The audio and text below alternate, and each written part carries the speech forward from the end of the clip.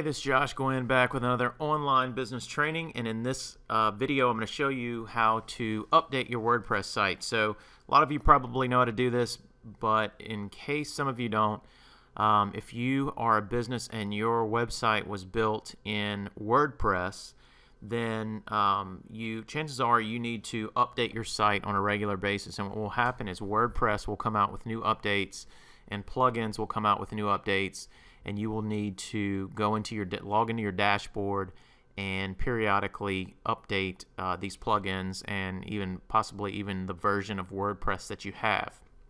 And what this does is it keeps your site safe from out-of-date plugins and out-of-date versions of WordPress are susceptible to getting hacks or getting malware or viruses on your site.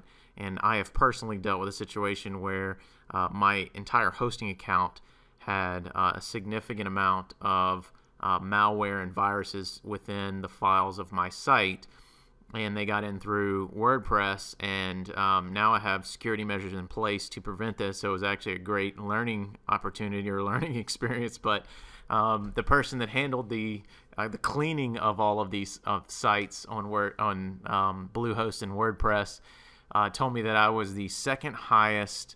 That was the second highest number of infected files that he had ever seen after cleaning thousands and thousands of sites. So I was in second place with that record. I would have liked to have had the first place record, but didn't get it. But anyway, if you have a WordPress site, and a lot of business websites are built on WordPress, you're going to need to log into your dashboard and update your site periodically. The way you do that is to go to your site name, whatever it is, .com/WP admin, and that is going to bring you to the login page where you would type in your login credentials. So when your site was built, this is the admin username and password that they created for you.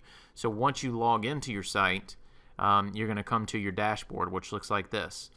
If you have any updates on your site, you will see a little number by updates, and if you see a bunch, then the site has not been updated in a while. So what you want to do is when you do see updates, that means a plugin, in this case, see the number 1 by the plugin, has an update. And so click on updates, and what you want to do is select the plugins. If there's more than one, you'll see a bunch down here, but in this case there's only one. But you could click select all and click update plugins, and it's going to update your plugins for you. And you can do more than one, you can do multiple at a time, but periodically just come in here and check this and make sure your plugins are up to date. And then once your plugins are up to date, when you go back to your dashboard, you'll see that there's no little orange circle with a number in it by updates, and so this means your site is up to date. So periodically you'll need to do this if you have a WordPress site. So I hope that helps you guys. Check out my website at joshgwynn.com for more online business training and articles on online business and social media marketing. Thanks for watching.